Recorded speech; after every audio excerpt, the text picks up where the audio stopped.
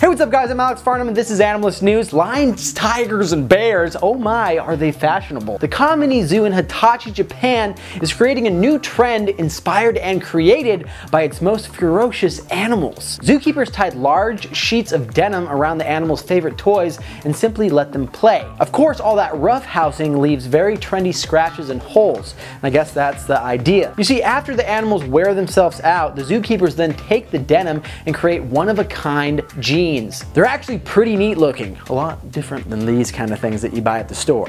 Now there's three different styles of jeans: L1, which is created by lions, T1, which is created by tigers, and B1 that's created by bears. Now L1's probably my favorite, but unfortunately most of us won't be getting our hands on a pair anytime soon. According to the zoo, they're auctioning off only a few pairs from now until July 21st to raise money for the World Wildlife Fund. So in the end, animals get to play with awesome toys, a charity benefits, and you get a swanky new pair of jeans.